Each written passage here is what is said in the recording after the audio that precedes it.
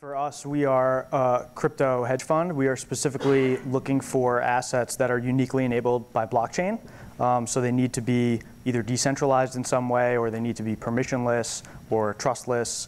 We're not really focused on kind of securities tokens. I mean, traditional assets that are going to be securitized is great for global liquidity and price discovery, but that's not uniquely enabling any sort of new business models. Within that, we really pride ourselves on fundamental analysis and research. We're really approaching the space on a first principles basis, trying to understand, what the protocol does, why is it helpful, what are the design trade-offs that it's making in the space, how is it attracting an ecosystem and developing, and then, what does the token look like? Is the token even necessary? Is the token going to accrue value, or is this going to be kind of a tragedy of the commons with regards to a protocol that's very useful, but the underlying token itself doesn't actually accrue value? So that's what we're really looking at. We think there's very strong assets that are publicly kind of listed and have liquidity. We think liquidity is kind of a game changer when it comes to venture style investing. And so, we try and balance our portfolio mostly with liquidity. It allows us to do different things like portfolio concentration that I think traditional VCs don't have the availability to do. It also gives us the opportunity to change our mind and reallocate capital to the assets we have the most conviction in. In addition to that, we do take a venture capital style approach. We've got a small portion of our portfolio where we work directly with developer teams to try and add value where we can, put teams together, introduce them to the right people, help them with their token economics, and then look for a liquidity event within kind of 12 months. That's kind of our strategy.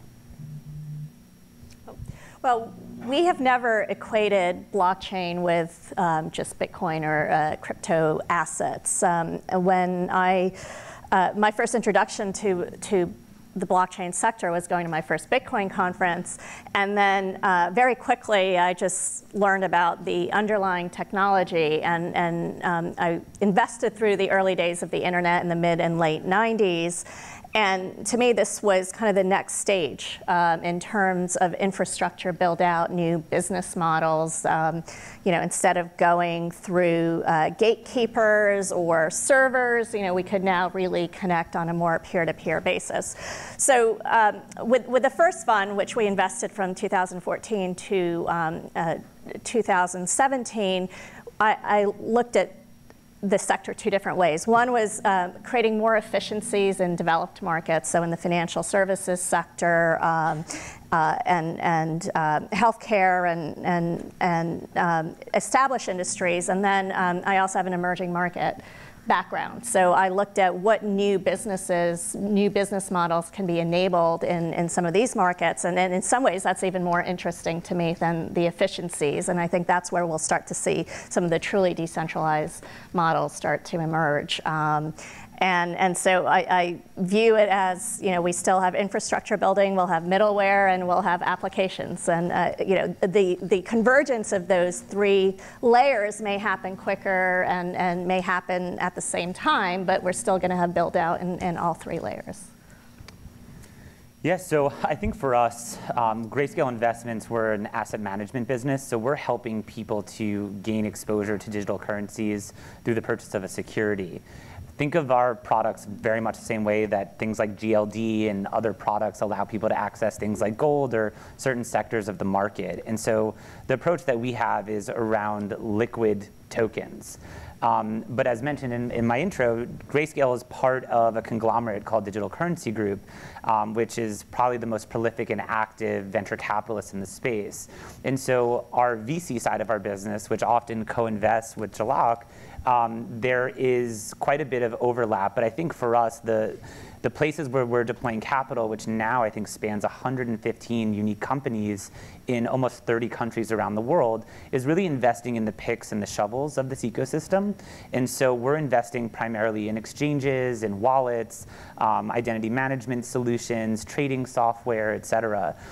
It's our view that when someone's saying, what does investing in blockchain mean?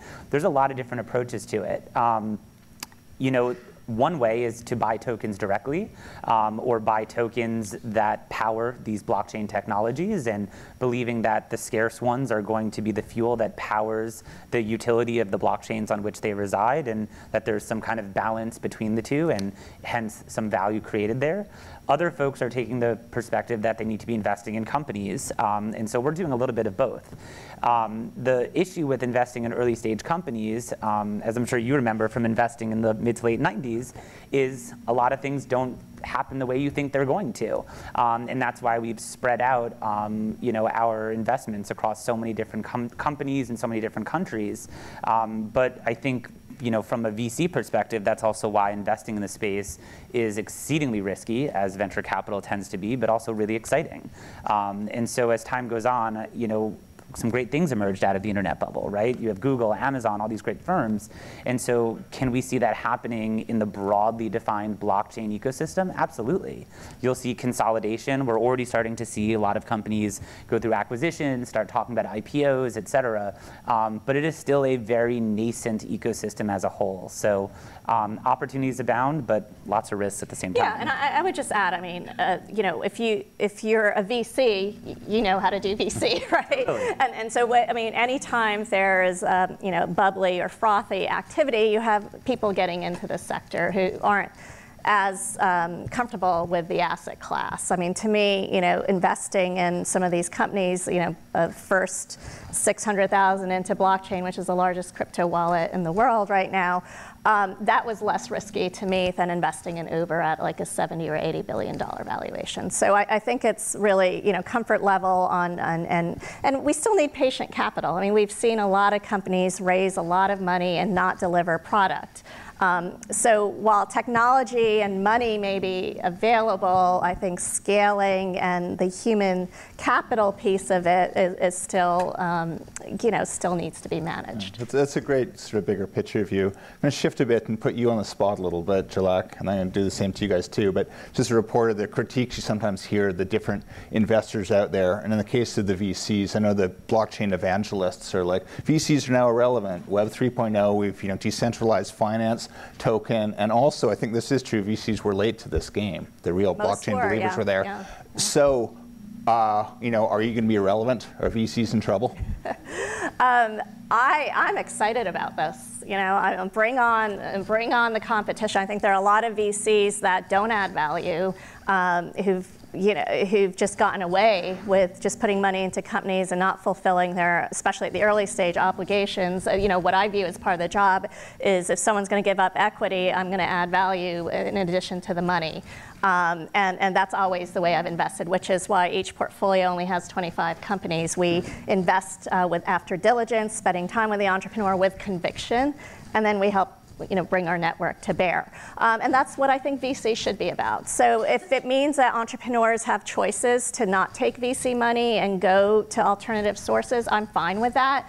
I just want to see the greatest entrepreneurs and business models proliferate, and I think there is a role in VC for that. And have you made any bets recently that you're particularly proud of or you think have worked out well? Well, I'm actually proud. We have an 80% follow-on rate in our portfolio versus like a less than 20% with a standard. We have a lot of great companies in our portfolio. Everledger is one that I'm particularly excited about. Just built a permission blockchain for the diamond industry and is moving to other high value assets, and it touches insurance verification as well as things like making sure conflict diamonds are out of the supply chain.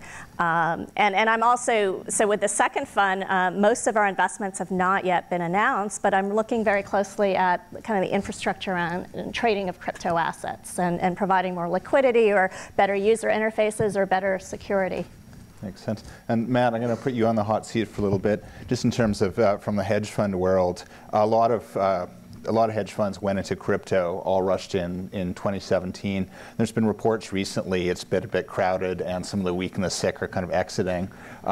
And also hedge funds generally are under sort of some strain and skepticism. Are you confident you're going to be able to sort of prevail in this somewhat choppy waters? Yeah, that's a great question. And I think if you look at some of the numbers, it's like 250 different crypto hedge funds. I think when you really parse through it, a lot of them are mom and pop type shops, people who are former engineers that are smart, that thought that they could kind of raise a fund. I think people are starting to quickly realize, given the market environment, that it wasn't so much they were kind of victims of their own success. It wasn't really them that was driving the value in the alpha there. It was just beta exposure, and they just bought in at the right time and they rode it to the top. I think there's very few funds that have real size, like above, I would say, even $30 million of external capital. And I think that, if you don't have a differentiated strategy and you really aren't approaching it from a first principles basis and trying to understand, what you're investing in and how it works and really how the ecosystem evolves and is defined, and really being kind of a leader in that space and driving the conversation on a more fundamental level, then I think you're kind of going to get eaten up around people who come into the space that have more expertise than you, or you're going to fall away on kind of your thoughts, which aren't necessarily where the industry is going. I think it could be some people have more of a myopic view. I think the way that we're building it is very much fundamental based. I think we're trying to do it in the right way and back the right teams and be really selective with the developers that we like to work with, and also being have a strong fiduciary to our investors and managing our portfolio. And are you able to describe any sort of successful bets you've met? I know a lot of this is going to be confidential, but just sort of take us under the hood a little bit, something you've done that's worked out. Yeah, I mean, look, I'm not, ethically, I don't, want to shill our portfolio, if you will. I think there's, a lot of that goes on. It's not something that we try and do. And most of our portfolio is liquid, and so that's a risk. But I think, thinking probabilistically about our portfolio is something that we do from a risk management perspective, and we spend a lot of time thinking about, really crazy risks that are frankly, really never going to happen. But if there's a non-zero probability of that occurring, we're thinking about it. And so we try and, position our portfolio in a way where if that exogenous risk were to happen, where would we want to be positioned? Would we want to hold more cash? Would we want to hold a defensive asset? Is there a hedge against risk? So, there was an opportunity where, we think decentralized exchanges are really interesting, and there's a handful of different tokens out there. We owned one. We had a lot of conviction in it. And one of the hedges was, look, we think there's a real risk that centralized exchanges are going to get hacked. Like, frankly, they are. And no matter how many times you tell people not to leave your coins on a centralized exchange, like, people will leave their coins on a centralized exchange. Like, we're, creatures of habit and convenience. And so, we think that's a valid risk moving forward. And so in that sort of instance, maybe we want to hold a decentralized, exchange asset or protocol, so that, token at least, so that we can, get that bump when people realize, hey, this exchange got hacked, and people move more over to decentralized exchanges, and that increases the value of the token due to potential utility in the future. So that's kind of an example of how we think, at least probabilistically, about risk management.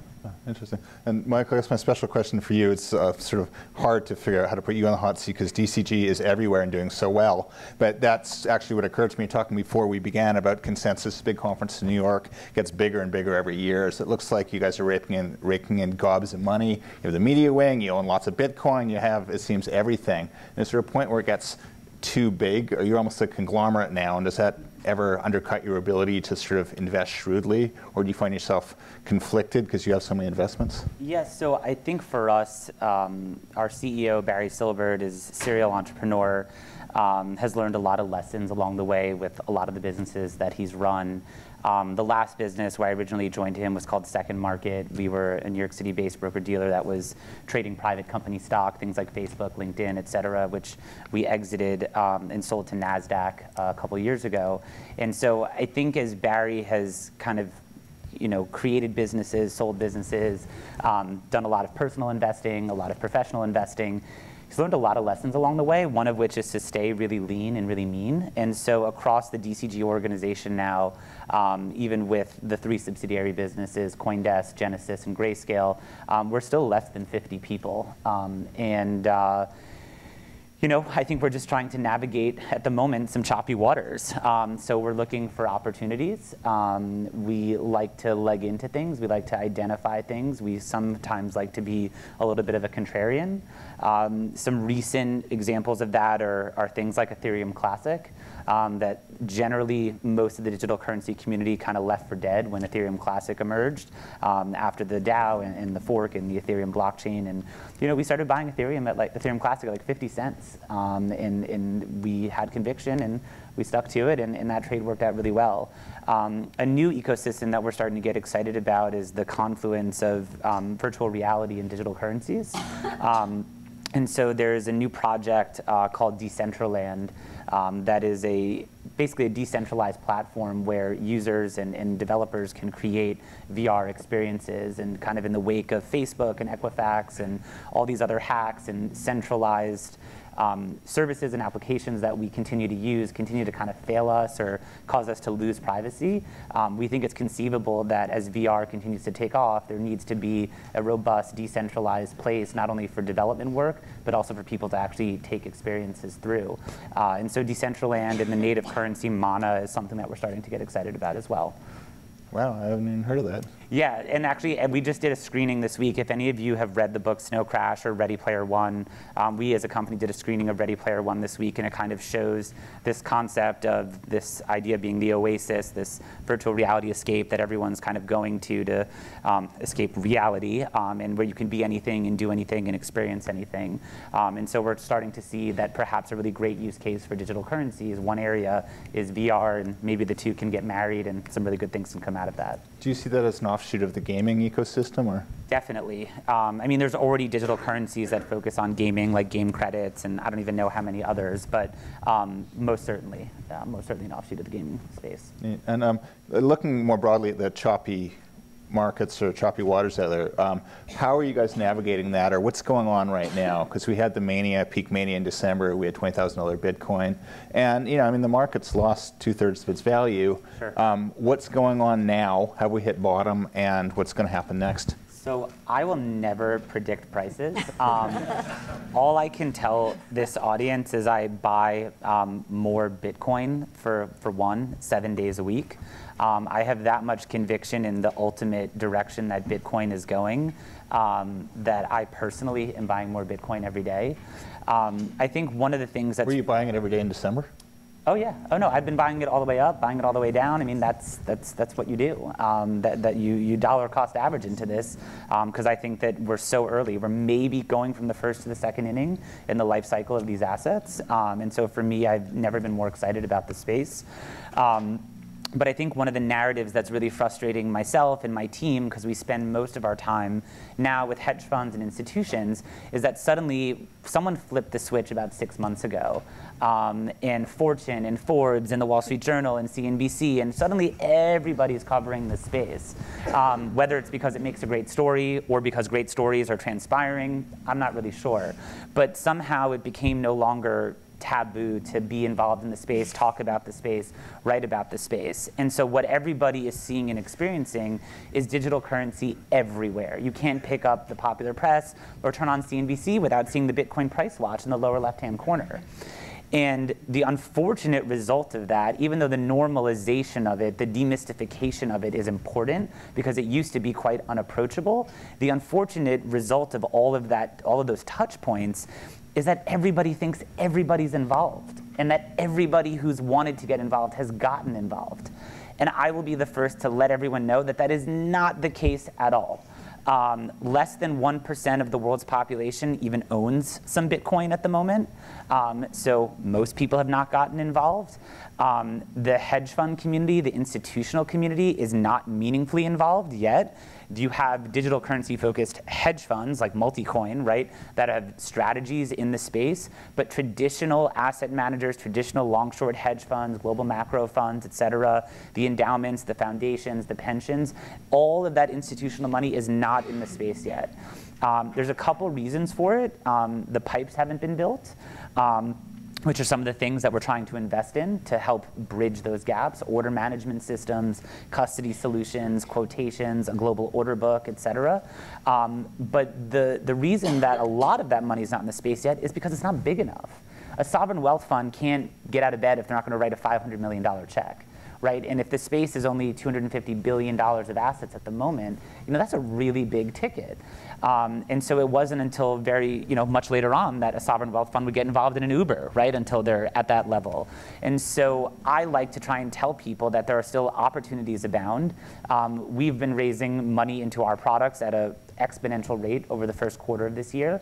And this is one of those weird scenarios where a new asset has come along for the first time in a while. And because of the accessibility and the Coinbases, et cetera, of the world, retail found their way into the asset class before institutions did. And that's not necessarily a bad thing, but this price correction is a lot of those weak retail hands getting shaken out of the asset class or paying their tax bill. So that's kind of my purview of the world, but I'm sure you guys have some other thoughts as well. Has the downturn affected your decisions, or is it causing your portfolio companies to suffer? Not really. I think there are certainly a few that are involved in the direct, gets affected by the market when people are selling or not as active, the wallets and the exchanges. But in terms of the actual infrastructure and kind of enterprise, like the efficiencies I was talking about, those projects are actually, they're either going ahead or not. Like there's more clarity. So there are a lot of proof of concepts that were happening in the enterprise like 3 years ago, and these companies want to test for 2 years or so, and now we're getting clarity on what some of these use cases may be. So I'm actually more excited than ever about the underlying technology as well as the crypto asset class. And I have to go back to what I said about venture. I also think venture has been an illiquid asset class for forever since it was created, and it's usually 10-year funds.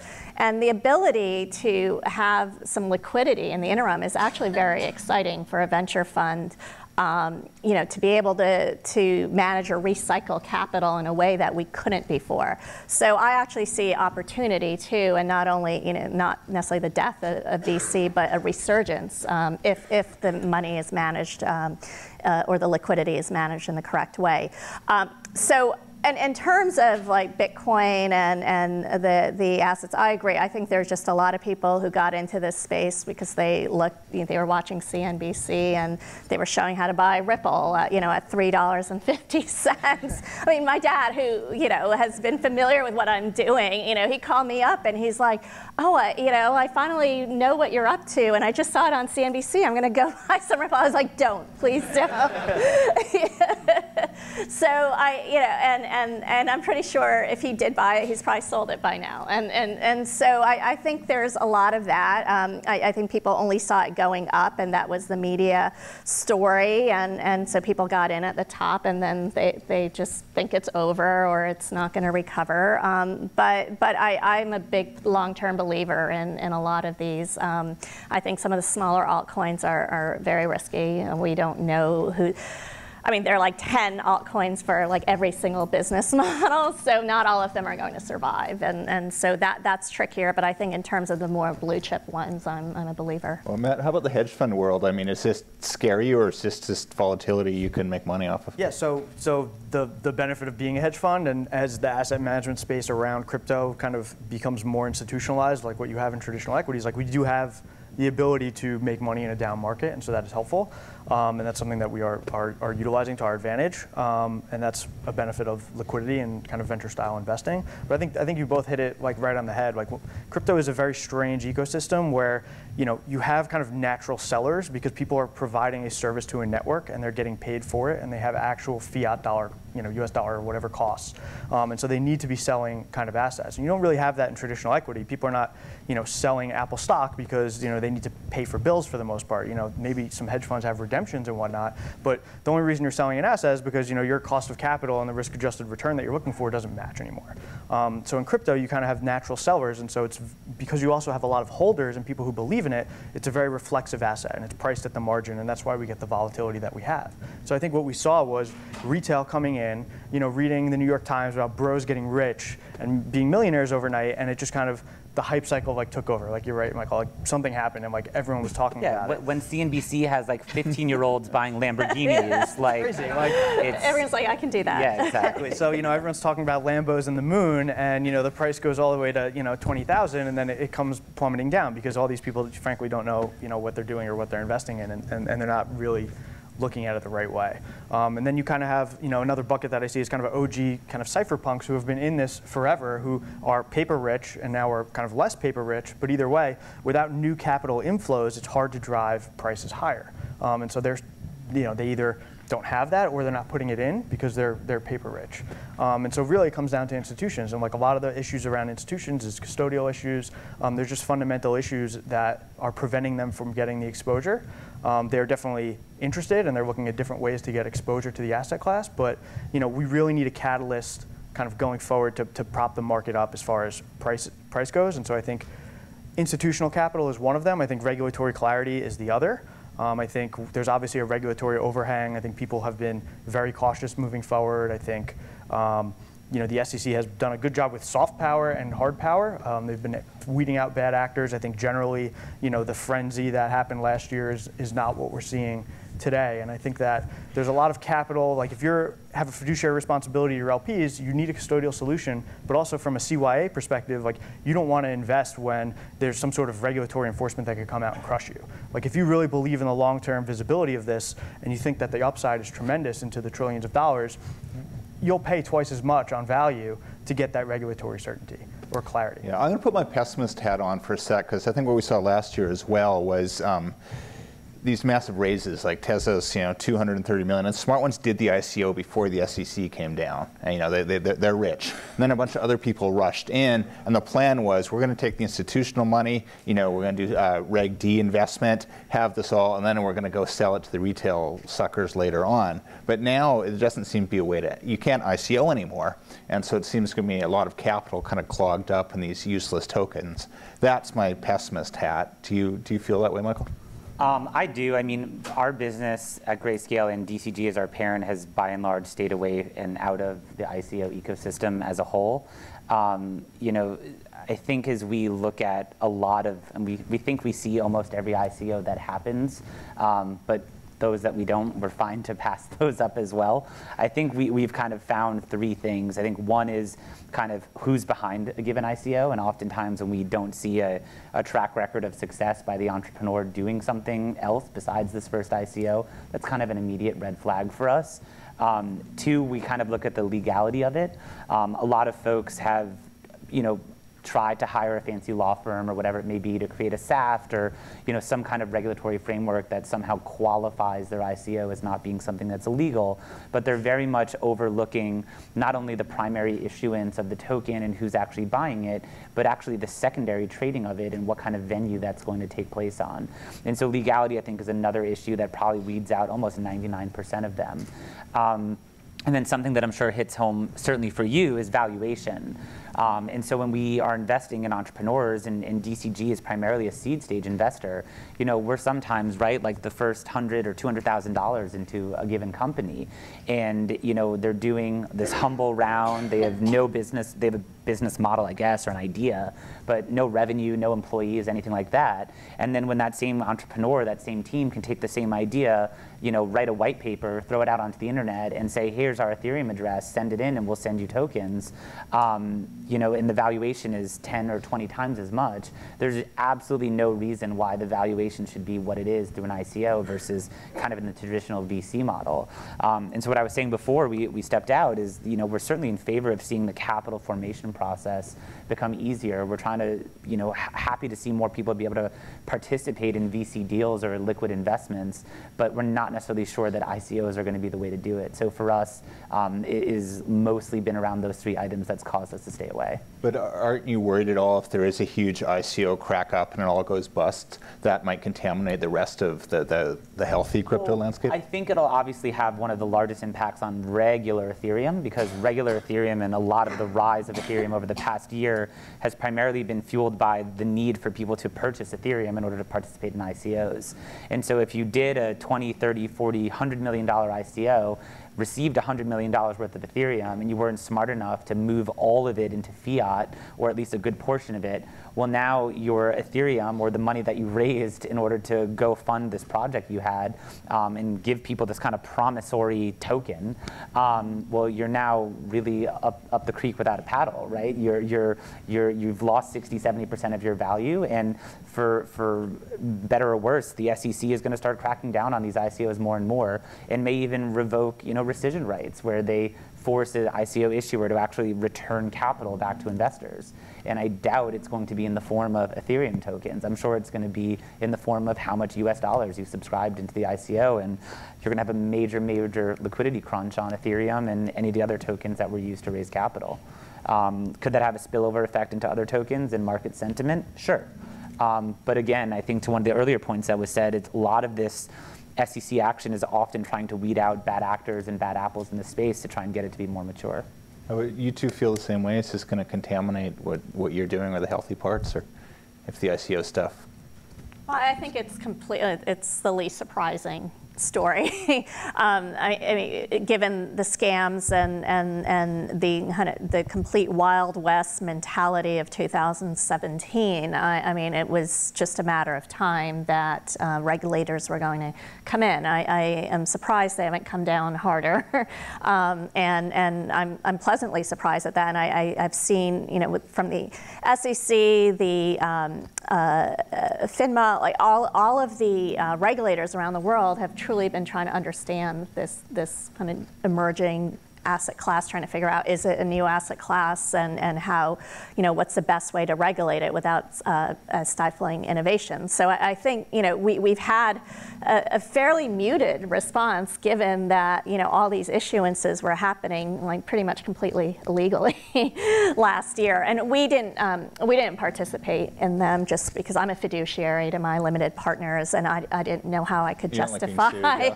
investing in the, for me also, and we certainly do look at whether, there could be some business models where tokens make sense. But what I'm seeing is entrepreneurs are now raising equity rounds and want to do those token issuances if it makes sense in a more regulatory compliant way, and aren't, afraid of giving up equity in the beginning of that process. Yeah, I would say, we're not an ICO fund. We're not ICO flippers. What's exciting about ICOs, to me at least, is the democratization of opportunity, both from an investing perspective as well as getting people on a global basis who are passionate about and can add the most value to a network or a protocol, actually being able to work on it and being able to work around kind of geographic proximity and constraints that traditional companies face. But as far as ICOs, the biggest problem for us is when you actually look at them, most tokens are not necessary.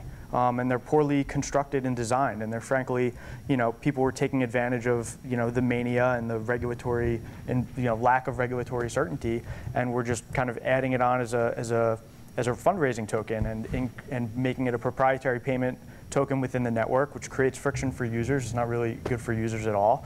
And if the thing actually works and tremendous volume goes through it, the token can actually be so volatile, have such high velocity that it won't actually accrue any value. And so for us, ICOs, and dApps and this kind of token model is really, really interesting. But you actually, you really have to approach it from a fundamental basis and try and understand, why will this accrue value if this token will accrue value.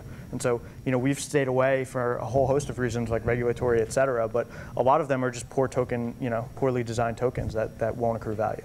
And I'm actually excited. I mean, I know you said this isn't an area you focus on, but securitization of like real world assets. And so that to me falls into the efficiency category. And then also, being able to offer asset classes to a broader range of people than like real estate and other assets that weren't available to the person sitting in Africa or India who can't even invest in the stock market. So that's an area I'm particularly excited about, and I think could be like a segue before. I think in terms of the real, like the broader decentralization, I think there's a lot to be figured out in terms of the economics and valuations, et cetera. And in the meantime, I think we can start getting there with the securitization. I've got some more questions, but we have about 10 minutes left. I'm sure there's people in this room who might have some questions for our investors. Would anyone like to toss one out?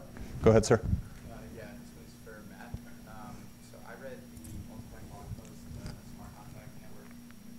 Mm-hmm.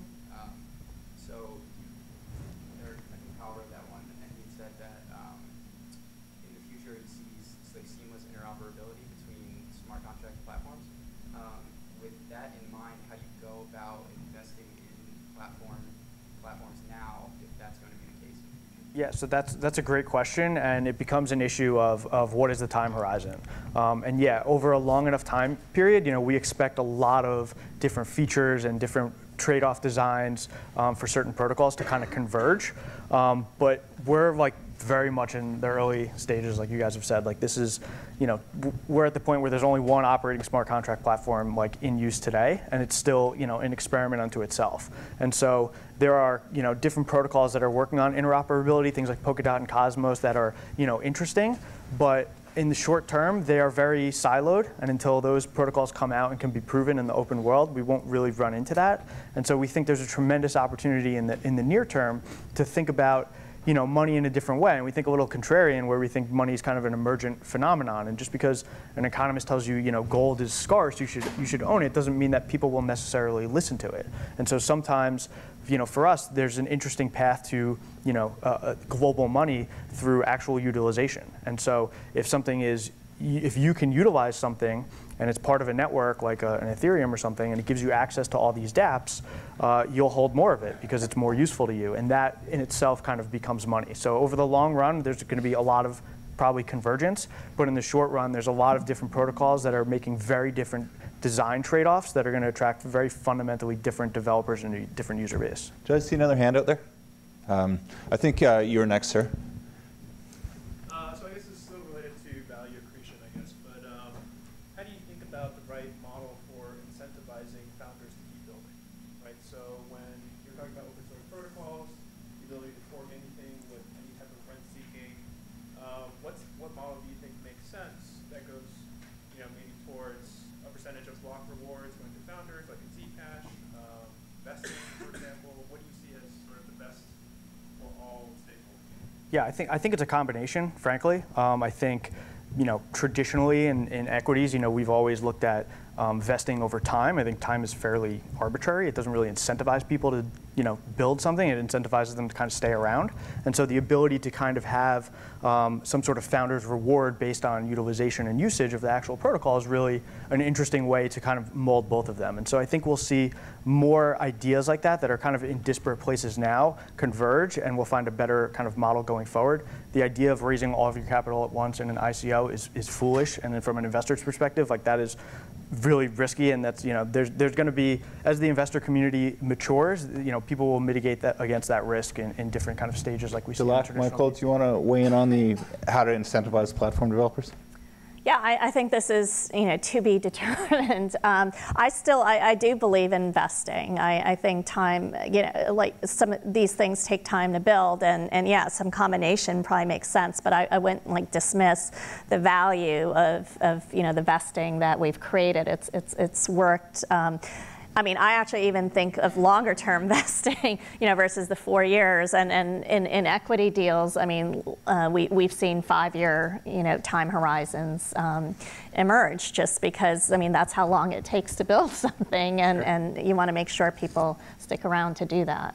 Yeah, I totally agree with that comment. I would also just say that there's an impatience that is mounting, not just between us as humans and kind of the world and lives that we lead, but also because of how fast this asset class is growing, particularly for these entrepreneurs and these founders. I think it's even more pronounced. So like, for example, we're an investor in Zcash, right? And we love the team. It's a great team of scientists. We think the founders reward is a really interesting model, but it's not something that's necessarily been time tested yet, right? So we'll see how it plays out.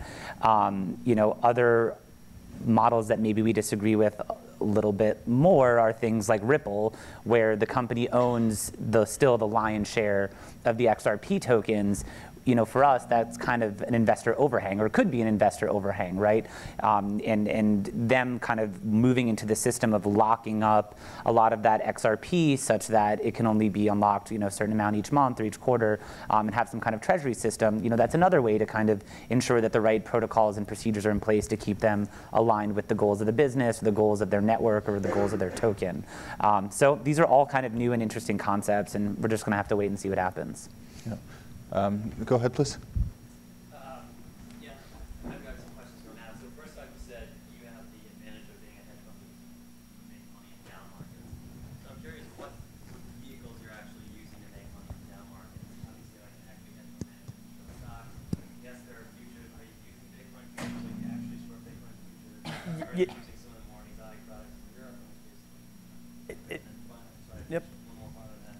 What is alpha when assets are as correlated as they are? Like in a down market, everything is down. In a market, everything's up. Yeah, so as far as traditional kind of the ways that we kind of hedge risk and things like that, we are using, their infrastructure still being developed, but we do have the ability to short. We do have the ability to borrow certain tokens. It's limited right now. There's, it's hard to get borrows on, really obvious things that we would love to short that are much smaller market cap, but things like BTC and ETH, et cetera, is pretty easy to get our hands on. There's also options, at least on Bitcoin, that we've looked at as far as derivatives, out of the money calls, et cetera. And as far as your second question was on alpha, I think what you're seeing now is, I think what you will see is kind of a flight to quality. Like, yes, everything is down, but when you actually look, the market is irrational, right? And so when you actually look at the fundamentals of what all of these protocols are doing, they're actually very different from one another. Like Bitcoin going for digital, sovereign kind of, digital gold is very different from being a computational resource in Ethereum. Those are fundamentally different use cases, and the fact that they kind of trade together, I think, is just the result of a nascent market.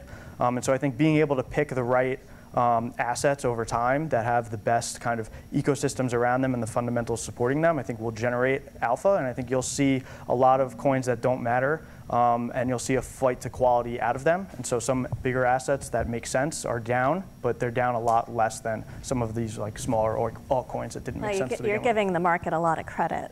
I mean, that's great. I think we can slip in two more quick questions. Please go ahead, and then you after.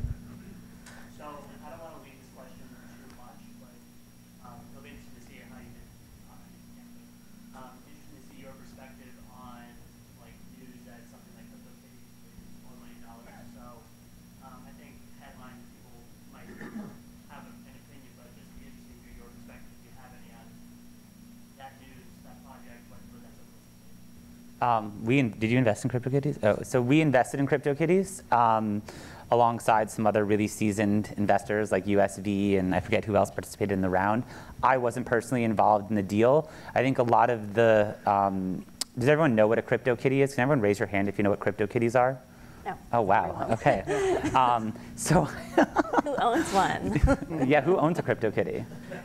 And who wants to buy one? Yeah, there we go. We're open for trading. I think it's starting to be around tokenization of unique assets. It's playing into gaming. I think there's a lot of different aspects of it. There's, I think Dogecoin, like the Shiba Inu died or something today, or something like, or something like that. There's other things, and they sound like a farce, but they actually have an impact. So the CryptoKitties deal specifically, though, again, I think it has to do with gaming, tokenization of assets, securitization of like real world assets, but these are kind of intangible, obviously. And we'll see what happens. I think, people flipping their CryptoKitties for like $18,000, like, do I think that's insane? Yeah, I think that's insane. And this kind of harkens back to, like, do you remember Tamagotchis? Yeah. Right? Does everyone remember what a Tamagotchi is? Like, you have this little pet that you're supposed to take care of. But these are serious projects that people are really getting excited about. So again, not time tested, really early, and that's why we're a small kind of early investor in projects like it. Great, and last question?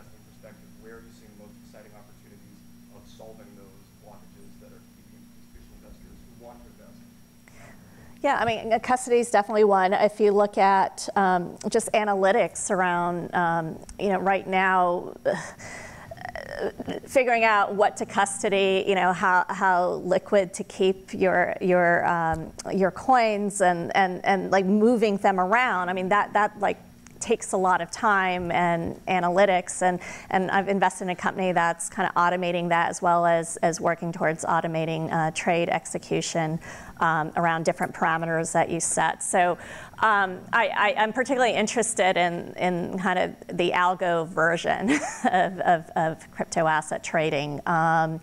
And I feel like it's all low-hanging fruit. I mean, you guys do this on the regular Yeah, I mean, you have companies like TradeBlock that have an order management system and this whole great series of indices that people can use, right? But then a platform like Coinbase has its own indexes, its own trading software, et cetera. You have OmniX, which is coming out now, which is a whole trading platform as well. You have, I think, the inability at the moment as an institution who trades equities and ETFs and bonds and CDS and uses DVP accounts and is part of the DTC system, these assets do not fall into any of those pipes at all.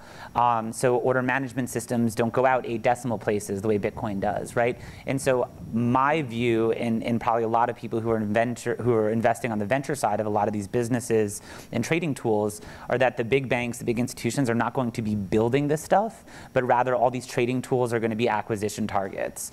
Will you eventually be able to submit a ticket through Bloomberg because you just did a big Bitcoin block trade? Yeah, I think that day is coming.